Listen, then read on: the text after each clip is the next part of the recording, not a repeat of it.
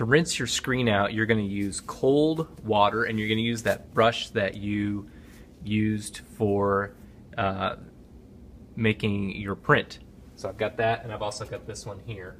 I'm going to begin by kind of massaging this paintbrush and kind of pulling that ink out of there. And I can lift this here with the hair side up. And then I take my other brush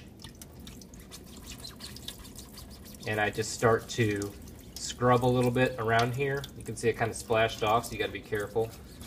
If you use hot water, it will rinse out the Mod Podge from your screen, and you won't be able to use it again because your image will be taken off. You don't have to clean this every time you print. You just have to clean it at the end. Don't forget to do the other side. Kind of shake off the excess water, and then you're going to put that on a drying rack, but also be sure to push that ink out from here